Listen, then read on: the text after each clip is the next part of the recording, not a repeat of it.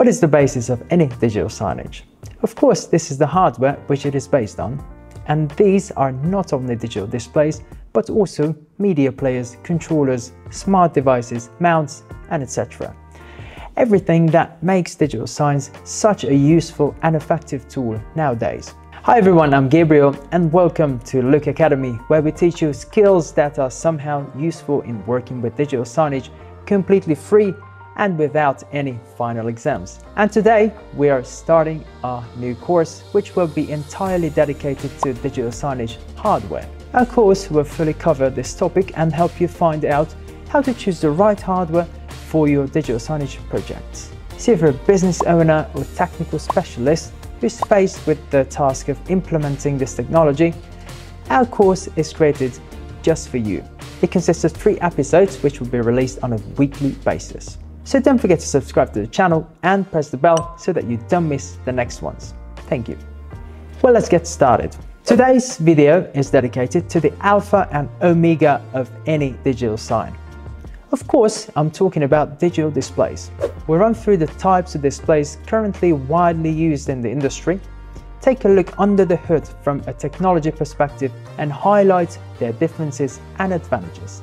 Let's start with undoubtedly the most popular type on the market. I mean the flat panel displays.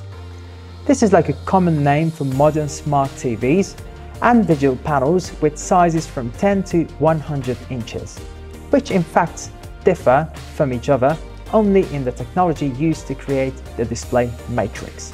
At the moment, there are 4 main types of such panels. LCD and LED LCD displays operate using a layer of liquid crystals and a backlight based on cold cathodes or more energy efficient and durable light emitting diodes respectively. Their advantages are good brightness and low price. The disadvantages include low contrast ratio and long response time. In turn, OLEDs work on the basis of organic LEDs, which are self-illuminating, and this makes it possible to adjust the brightness of each pixel separately. The obvious advantages of this type are high contrast ratio and fast response time. The disadvantages include relatively low brightness and pixel burnout in static pictures. When used as a digital sign, this drawback is quite unpleasant. A problem can be prevented by regularly changing content and using a large number of dynamic videos. Well, and the latest type I'd like to highlight is the QLEDs, which essentially take the best from previous options. In this case, an additional layer consisting of quantum dots that emit light is placed between the LCD matrix and LED backlight. This technology provides the highest brightness and clarity. However, the price for such displays is also the highest. Regardless of type, flat panel displays are widely used in retail, hospitality, advertising, QSR, healthcare, education, and etc. Among the market leaders, I would mention Samsung, LG, Philips, and Sony. It is worth noting that along with consumer models, these manufacturers offer commercial-grade displays. Among the obvious advantages of these screens, I would highlight enhanced brightness from 500 nits, 24/7 operating mode, increased lifespan up to around 50,000 hours, the ability to place the display in portrait orientation, advanced capabilities for managing display settings, and extended warranty. Among other consumer-grade display manufacturers, I would mention TCL, Xiaomi, Hisense, and Panasonic. The most common operating systems that these panels run on are Android, including Android TV and Google TV, Tizen, WebOS, and Roku. Well, let's move on. The next in line is the second most popular type of displays, which is widely used today in outdoor advertising and facade installations. Of course, I'm talking about LED screens. These displays consist of dozens of modules, which in turn are dotted with hundreds and thousands of LEDs that glow when an electric current passes. Among the main advantages of LED screens are outstanding brightness of up to 10,000 nits, low power consumption, and long lifespan. In addition, modular assembly provides incredible opportunities for creating displays of various sizes, shapes, and purposes, from small board with exchange rates to incredible multimeter 3D billboards. There are outdoor and indoor LED screens. Outdoor options are weatherproof, thanks to which they are able to work in extreme weather conditions, including temperatures from -30 to +50 degrees Celsius. They also have anti-vandal protection. Another important parameter for LED screens is the pixel pitch. This is the distance between the centers of the colored dots. The closer to the viewer the content is broadcast, the smaller the pixel pitch should be. For example, for indoor screens that people look at from a distance of 3 to 6 meters, a pixel pitch of 2 to 4 millimeter is recommended. In case of outdoor screens, which as a rule are located at a distance of 10 or more meters from the viewer, the pixel pitch can reach 10 millimeters. It is worth noting that to control the LED screen, you will need a video processor and an external hardware media player. We'll talk in more detail about these devices next week in the second episode of our course. Among the market leaders, it is worth highlighting Layered, Unilumin, Christie, Nanolumens, Epson and Barco. Now let's talk about other types of displays that are based on the same technologies, but along with it, have specific functionality or form factor, which allows them to be distinguished as a separate type. And we'll start with video walls. These are large displays of various shapes consisting of several flat panels combined to create a single image. There are standard setups like this one, or this one.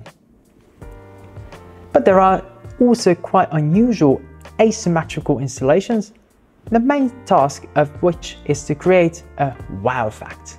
A video wall can be assembled from ordinary TVs combined using a special controller, but a large bezel of 12 to 20 millimeters in such installations looks unprofessional and doesn't allow the image to look like a single one. This effect can be achieved using special video wall panels with a reduced bezel down to an imperceptible 0.44 millimeter. Seamless installations like these look truly impressive. In addition, you can control content on such video walls with one external media player. No controller is required, since such displays support daisy chain technology. You can watch this video to obtain more details on it. Video walls are most often used as digital signage in shopping malls, hotel and business center lobbies, bank branches, retail stores, and the event industry. Next on the list are interactive displays. Nowadays, they are widely used as self-service points in fast food restaurants, banks, and government facilities, or as information panels in retail and hospitality. This solution is based on a flat panel with a touchscreen, which allows the user to independently interact with the content, receiving information or performing some targeted action. There are several types of touchscreens on the market now, but the most popular and capacitive ones. Among the leaders of this rapidly growing market, it is worth noting Samsung, LG, Elo Touch Solutions, NEC, ViewSonic and Sharp. Let's move on. The next stop is one of the most common form factors from interactive displays. I mean floor-standing digital kiosks. They often perform the functionality of self-ordering terminal, an interactive catalog, or a navigation panel. However, kiosks without touch screens are also widely common. As a rule, they are used as advertising surfaces at public transport stops or on walking streets. It is also worth mentioning that there are outdoor and indoor kiosks. Outdoor options have IP66 weatherproof protection and IK10 anti-vandal rating with tempered anti-reflective glass and increased brightness from 3000 nits. Among the manufacturers of such displays, Dynascan and PLS AV stand out. Now let's move on to transparent displays, which have become one of the most sensational innovations in recent years. These impressive displays provide incredible opportunities for facade and storefront solutions, retail merchandising, and event marketing. From a technology perspective, they are divided into LED and OLED-based options, and in fact differ from their opaque counterparts only in that Their design uses transparent substrates, due to which light passes unhindered through the matrix, leaving the image as if floating in the air. Now let's talk about the last type of display in today's selection. In terms of technology, this type is radically different from all that we described earlier. Essentially, it's not a digital display at all, but it can make a display out of almost any surface, be it a regular wall, a 13th century cathedral, or a river bridge. With this tool, you're actually limited only by your imagination. Well, okay, and a couple of permits from the City Hall, of course, I mean projectors. Today's high-quality projectors can create incredible digital installations that leave an unforgettable impression.